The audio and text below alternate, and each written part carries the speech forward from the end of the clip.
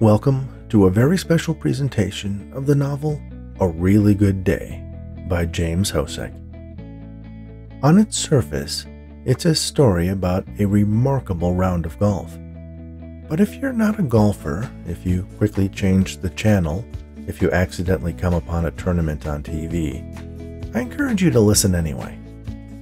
It's a story about family and friendship. It's a story about redemption and second chances. It's a story about promises made and promises kept.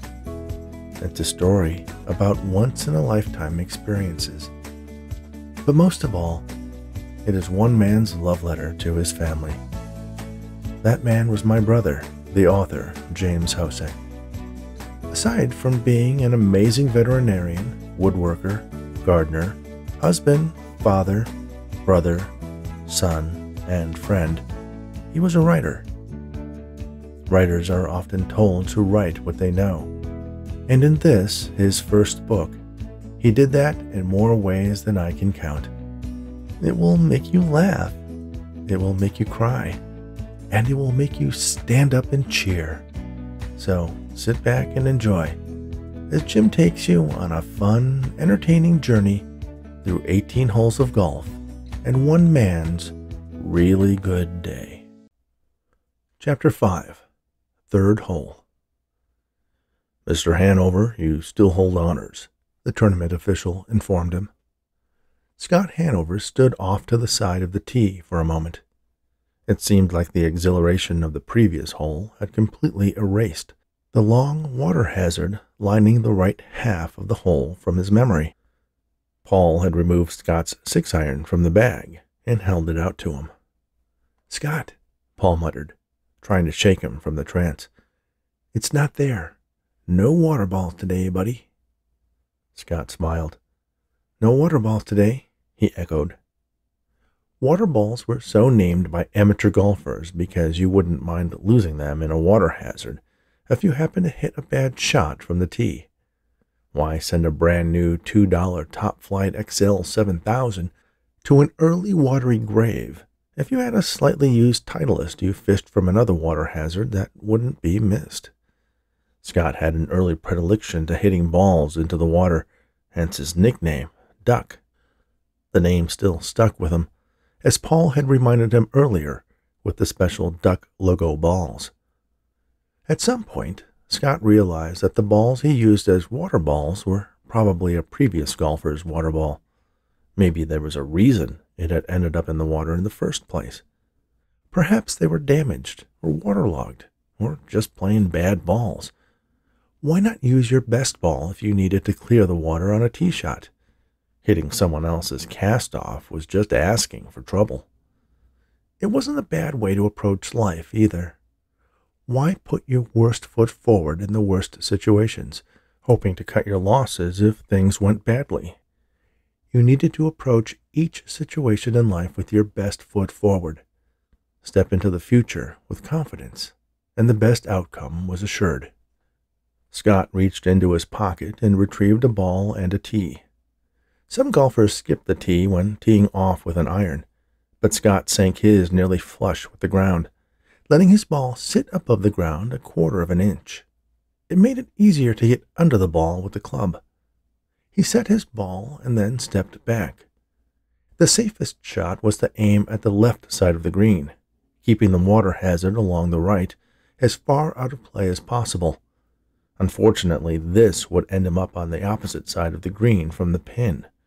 If he aimed for the pin, then the ball would have to travel a good distance directly over the water. Paul stepped up behind him. "Do you think you can do it?" he asked, reading Scott's mind. "Not after the tee shot on that last hole," he answered. "Don't remember your tee shot. Remember your last shot," advised Paul. "Just hit it nice and easy and keep to the left." Scott nodded in agreement and lined up to face the left side of the green. With any luck, he'd have a little slice or fade, and the ball would end up in the center of the green, no more than 5 yards from the pin. At worst, he'd chip on with his second shot and get himself close enough for a one-putt. He stepped up just short of the ball and took a practice swing. The club swished the air, barely brushing the short cropped grass of the tee box. He took another practice swing, and it felt just as mechanically sound as the first. He stepped up to the ball, took a deep breath, and exhaled. Then he released the hold on the club and leaned back in his stance. Something was missing, and he knew what it was. But did he dare? Here? He turned to Paul. "You're dying to say it, aren't you?" he asked. "Well," equivocated Paul, "it is appropriate for the hole, if not the situation at large." "I think I need it, Paul." "Are you sure?" "Go ahead." Paul looked around at the confused onlookers, rather embarrassed, but not as embarrassed as he soon would be. "Quack," he quacked.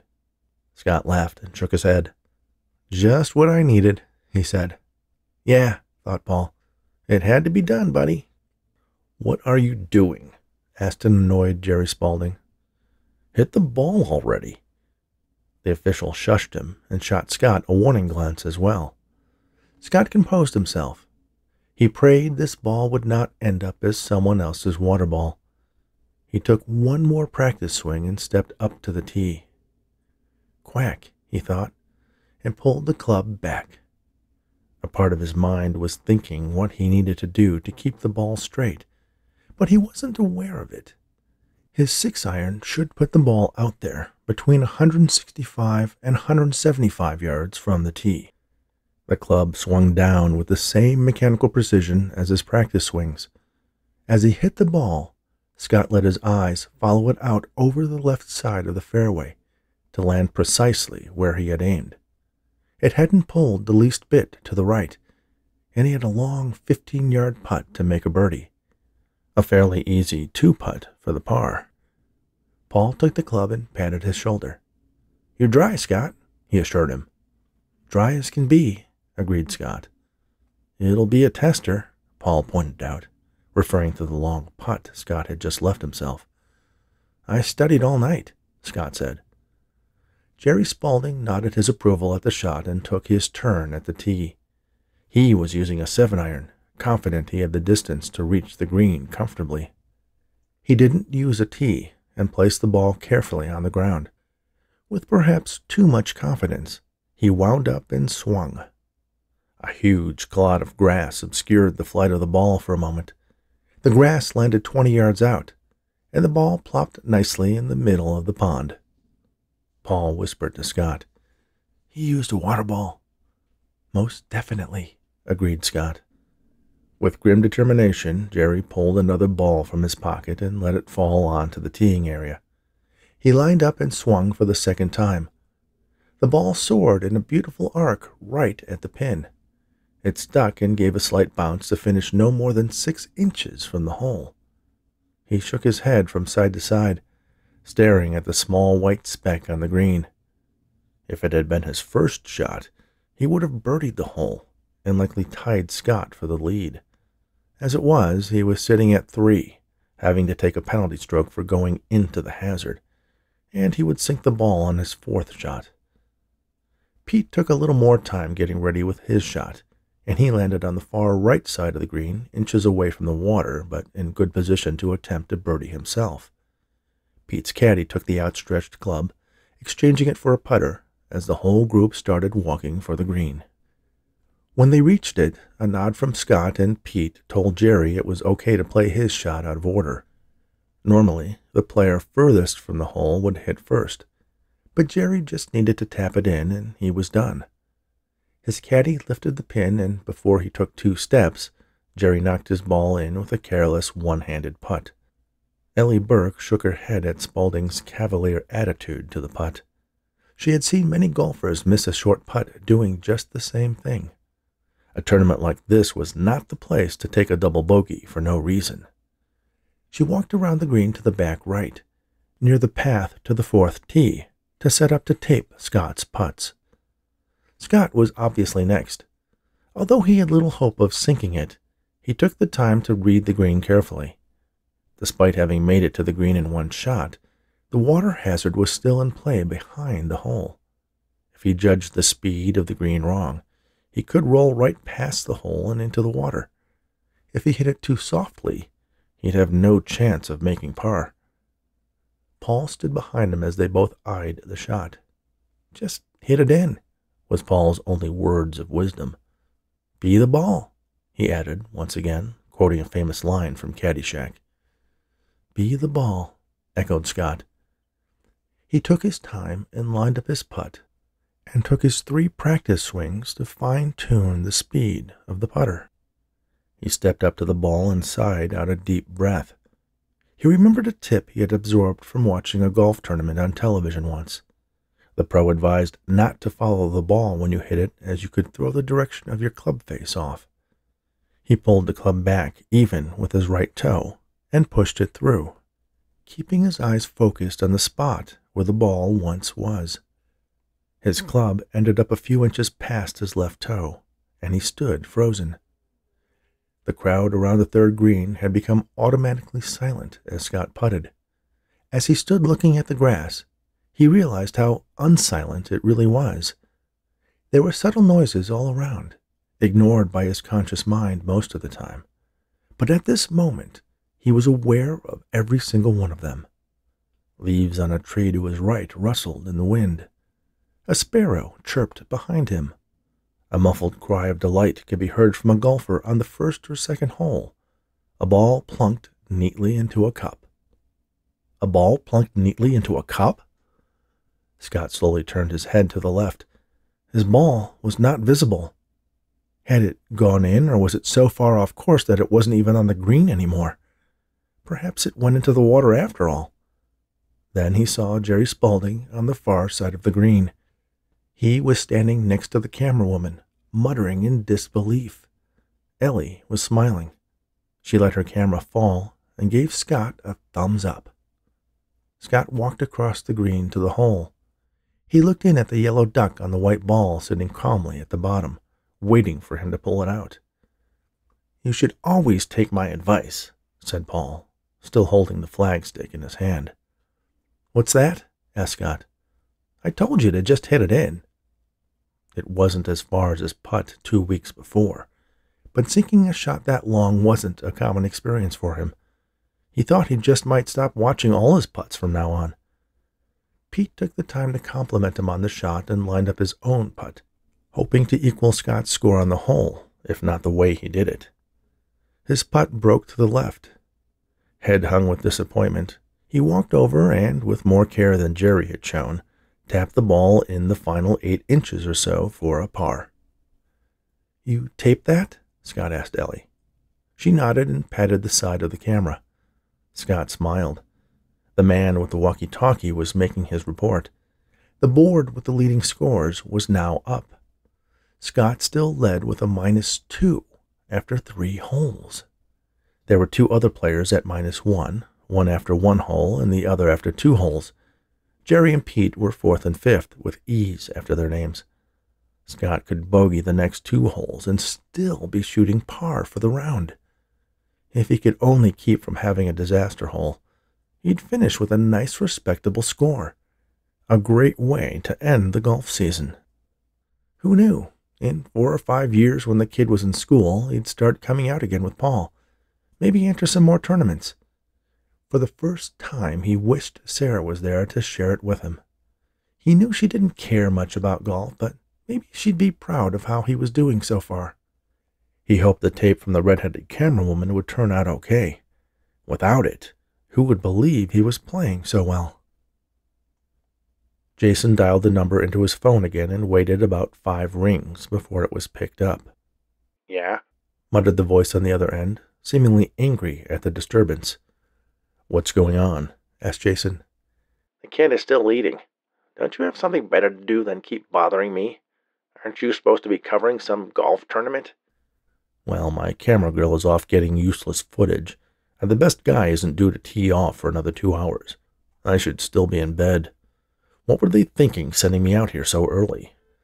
"Maybe Lucy just wants you away from the marathon and got Keith Kelly to hide you as far away as she could."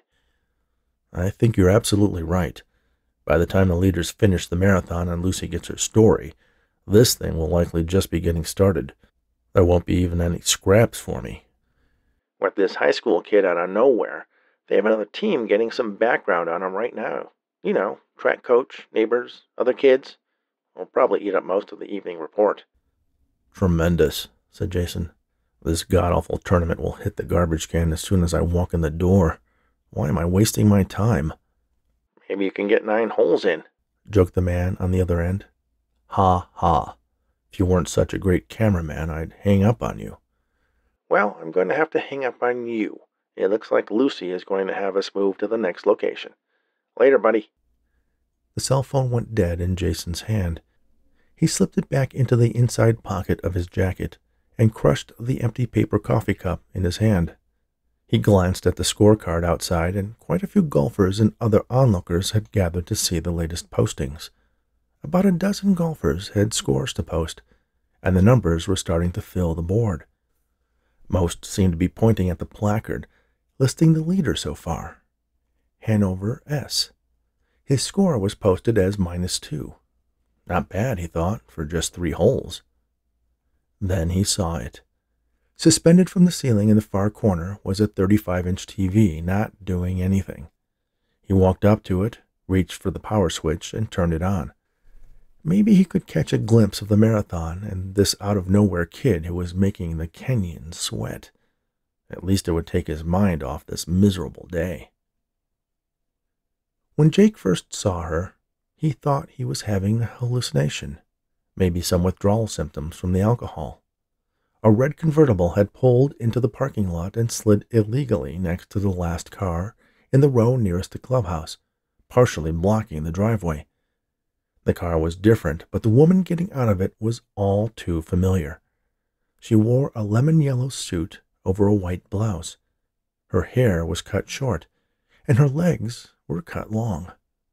It was Karen Blakely, another of the agents that worked for Fraser and Frakes. Horror gripped Jake, and he backed up past the scoreboard. He was pretty sure she hadn't seen him. He cursed himself for perhaps the 100th time for never getting himself a cell phone. He looked around and saw the payphone by the pool carts lined up on the far side of the clubhouse, amazed that they still had one. But then he realized these courses were mostly frequented by senior golfers, the group least likely to have cell phones. He walked over, leaned into the booth, dropped 2 quarters into the coin slot, and dialed Jonathan's office number. Hello, answered Jones. What is she doing here? The silence on the other end told Jake that Jonathan knew exactly whom he meant by she. Jake, I just found out about it. I'm glad you called. When are you going to get a cell phone? Jake interrupted the inquiry. This isn't some competition, is it? Tell me she's just a huge golf fan and is here to watch the tournament. April found out I was sending you and went to Frakes. She convinced him this was too big a deal to trust you, and Frakes had her send out Karen as a sort of backup. I'm sorry. So in case I mess up, she steps in? She won't bother waiting. She'll just go right for him. You need to get to him first. Tell me you've talked to Patterson. I've talked to his caddy. The Great One himself has disappeared. Hey, if you can get him first, you get the deal. Frakes will have to let you be his agent. This stinks, Jonathan. Karen Blakely being here doesn't do a lot for my confidence. Jake, you have to believe me. I want this for you. I know you can do it. Sign Andrew Patterson, and we can rub it in April Weinstein and Frakes' faces. This is what you're good at, my friend. Jake hung the phone up firmly. What was the point? Patterson was never going to sign with him. Karen Blakely was his style. Jonathan should never have sent him here. Anger and frustration wiped away the remains of his earlier resolve, and the overwhelming desire for the numbness that could only be found at the bottom of a bottle of vodka overtook him. He'd go to his car, find a liquor store or a grocery store or even a drugstore, any place that could sell him booze this early in the morning. He rustled back past the crowd at the scoreboard and looked towards the parking lot. There was his little Geo Metro, a far cry from Karen Blake's Mercedes convertible, but it fit him just fine. With single-minded determination, he walked down the sidewalk past the starter's table, through a crowd of golfers and caddies. As he reemerged, he found himself almost colliding with a neatly dressed woman in a yellow suit.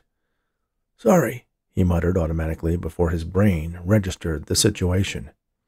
"Hey, watch where you're going," cautioned the woman. Her expression of annoyance turned to glee as Karen Blakely recognized Jake. "Well," she continued, "already signed Mr. Knickers?" she asked jokingly. "Hey, you want him? He's all yours," Jake answered. "Jake, honey, with you on the case, there was never any doubt." She turned to head for the starters table. Undoubtedly, Frakes had phoned ahead and her credentials were waiting for her. He turned and continued towards his car. He loosened his tie and pulled it off. He felt his pockets and located his car keys and licked his lips, tasting the burning, numbing liquid that would soon be anesthetizing his throat and his soul. He stuck the key in the door, popped the lock, and opened it. He sat down, and with his hand trembling and tears starting to form in his eyes, he jabbed the key unsuccessfully at the ignition until he threw them at the dashboard in utter frustration and anger. He popped open the glove compartment, hoping he had stashed some cigarettes in there to help him calm his nerves. He was reminded of the movie Airplane and thought to himself he sure had picked the wrong day to quit drinking and smoking. He slammed the door shut and groped around for his keys. Then he saw it, the white corner of the photograph. He didn't even need to take it down from its spot above the visor to know he wasn't going to the liquor store. He wasn't going home. His first test of faith in himself, and he had almost failed. Almost. A memory came to him from the night before, which until now had been a blank. It was vivid and real, like he was reliving it. Gina had taken him home after he drank too much at dinner, and probably embarrassed the heck out of her again. Sometime between her helping him get settled in his apartment and her leaving, she had asked him a question. "Where are you, darling?" She spoke to him as if he wasn't in the room, like she was talking to herself. "I'll be here when you get back," she promised. "Don't give up on me." She wasn't worried he'd let her go, but that he'd lose himself further into a self-induced walking coma, or worse, kill himself with neglect and self-loathing. He was lost in his own mind for the last year, trapped in a maze of guilt and denial, and, most of all, fear. But if he could keep on navigating through it, he knew Gina was waiting for him at the end. There couldn't be that many more wrong turns to make before he was out. Still, his body wanted a drink, despite his mind's determination to the contrary. He had been here dozens of times before, and knew that one drink wasn't all he would have. The effects of the alcohol and nicotine withdrawal were coming to light. The last vestiges of both drugs were leaving his system, and, without them, his body would be in confusion for a while. But he could fight it. He really only had one thing to concentrate on. Sign Andrew Patterson. After that, he could go home, or even better, stop off at some greasy diner and celebrate with a cheeseburger, chocolate milkshake, and fries. Nothing like eating to take your mind off smoking. No, he would call Gina and tell her what he had done and apologize and mean it. He wanted her here now. Just the sight of her would bolster his resolve. But he would have to settle for a mental image of her. Not only how she looked, but the sound of her voice, the scent of her hair, the taste of her lips, the touch of her skin. If he went and had that drink now, all of that would be gone, and he wouldn't blame her one bit.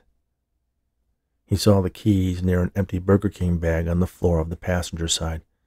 He scooped them up and pulled himself out of the car again, this time with more ease. Then he reached back in and pulled the photograph from the visor, tucking it into the breast pocket on his shirt without looking at it. With both Gina and Brad as his guardian angels, he could do this. He had to. Karen was good, but Jake still remembered what it took to be good at this job. It was a job he loved, and he needed it as much as Gina to bring him back to life, or rather bring life back to him. He noted Karen Blakely disappearing into the clubhouse.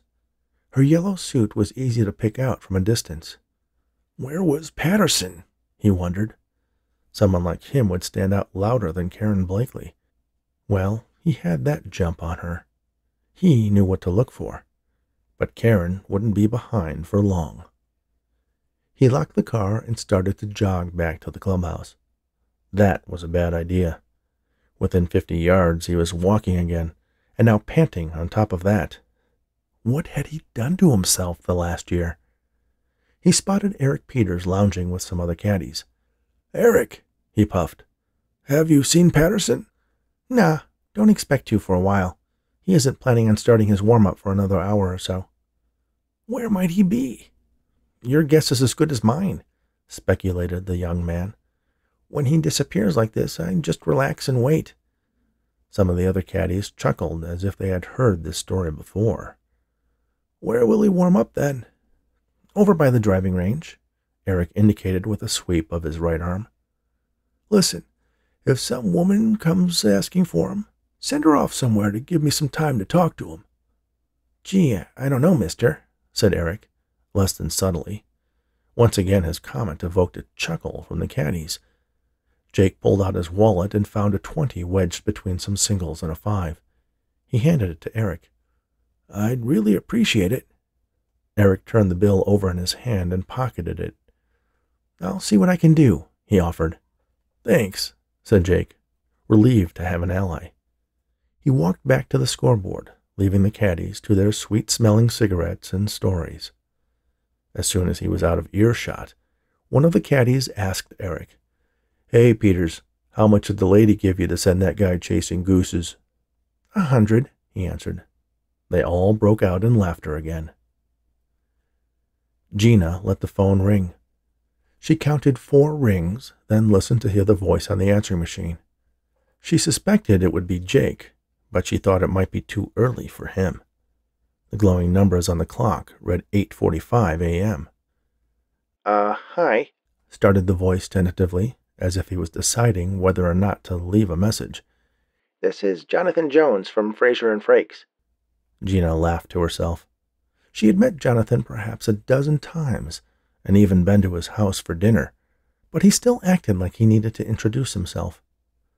I think I may have messed up a deal with Jake, and I was hoping you might give me a call and see if we can make sure I didn't make things worse. I'll be in my office. Gina didn't wait for him to finish and grabbed the phone. "Jonathan," she said sleepily, "I'm here." Oh, great. I need to talk to you. "I heard. Something about Jake?" I gave him a job today. A decent commission on the back end and a chance to maybe get back into things. But I know, my boss sent a backup in case he messed up. It's an important account, and they think Jake will, well, you know. "I know," muttered Gina. She sat up and rubbed her face, letting her hand brush back through her long auburn hair. She could still smell smoke in it, and knew she wouldn't be able to fall asleep again until she washed it. Last night she was too tired and too frustrated with Jake to notice. "He was pretty cooked last night. When he gets going, I seem to lose whatever progress I've made bringing him back. How did he sound to you?" He sounded up for it, like he was ready to take a step forward, commented Jonathan. "That's good, I guess." Well, that was until I talked to him a few minutes ago at the golf course. "Golf course?" There's a regional amateur golf tournament. The winner gets to play in the next Pro-Am Invitational. There's a fellow, Andrew Patterson, who is a shoo-in for it, and if Jake can sign him, it's a guaranteed contract with Callaway. "The golf people, Callaway?" Gina asked, mirroring the question Jake had asked earlier that morning. She was no more of a golf enthusiast than Jake, but she was a sports fan, and would stop to watch if she saw a golfer she was familiar with playing on TV. Right, answered Jonathan. Anyway, Karen Blakely was sent out too, and now it's going to be a competition to see who will get him. Jake saw her, called me, and it didn't sound good when he hung up. Where's the tournament? A place called George Dunn National Golf Course. It's in Oak Forest. I wish he had a cell phone. Tell me about it, laughed Gina. Do you have one? Yes. Gina read off the number to Jonathan. Do you want me to go check on him? She asked. If you don't think that he'd get mad at me for calling you. I'll tell him I called you when you told me where he was. Great, said Jonathan. I'll be in my office all day. He read her his number. We've been watching the Chicago Marathon here. Have you caught any of it? I'm afraid you woke me up. We were out attempting to celebrate my birthday last night. Happy birthday. Anyway, some kid has a quarter-mile lead on the Kenyans, on pace to set some sort of record. If things fall through with Patterson, maybe Jake can get up there and see if he can sign the kid. I'm sure we can use him for something. I'll mention it if I find him. Oak Forest, you said? Yeah, it's a little south of 159th Street off Central Avenue. It should be pretty easy to find on a map. I'll call you later. She hung up the phone and pulled the covers off her legs. Despite physical therapy, the muscles of her left leg were atrophied. Compared to her right leg, it looked like flesh-covered bones. She had injured the leg in a car accident as a child. The bones had been crushed and the nerves damaged. Since then, she had lived with a leg brace and a crutch. She had convinced herself that the injury made her less than a whole woman. Gina was otherwise attractive. Long dark hair and chocolate brown eyes, with a figure that always got her second looks. It was the third look at her useless leg that turned guys off. She really couldn't blame them. When she met Jake, however, he seemed to pass over the presence of her brace and crutch. He had never made an issue of it, and never patronized her by being overly helpful. They had only been dating a few weeks when a mugger attacked her as she left work late one night. Jake had been at the hospital when she awoke after 3 days of unconsciousness.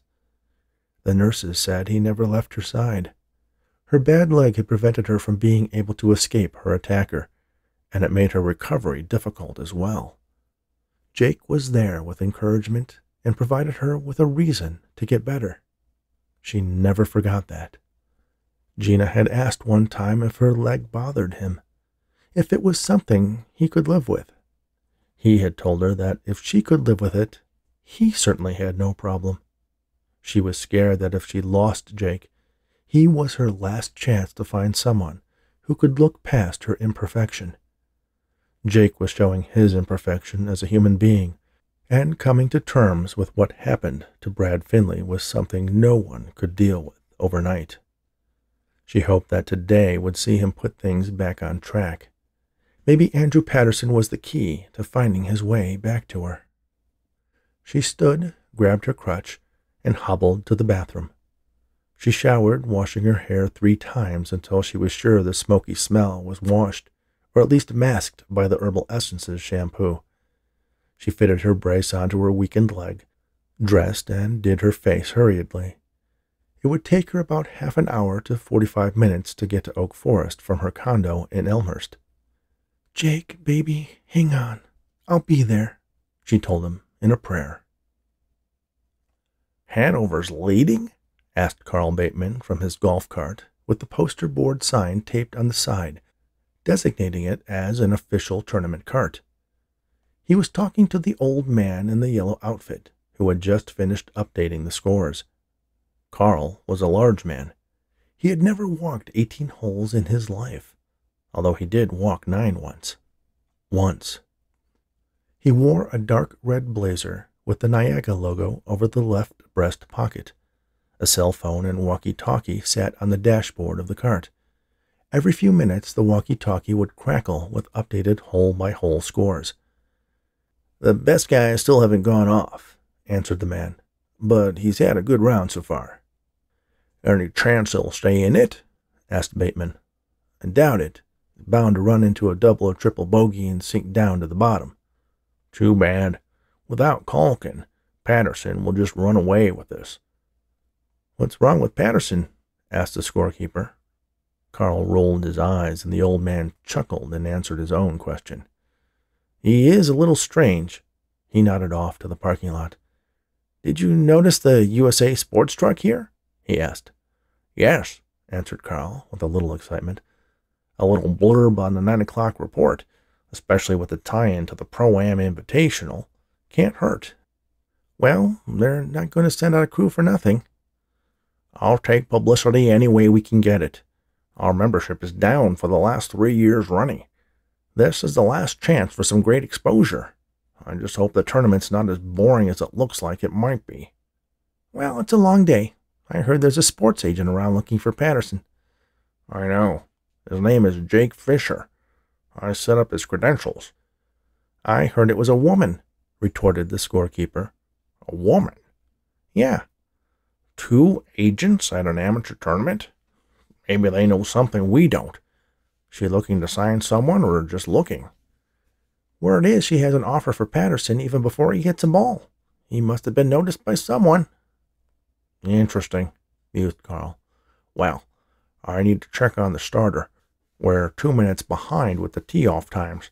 We need to keep this moving. By all means, agreed the scorekeeper sarcastically. Get those lazy bones to it.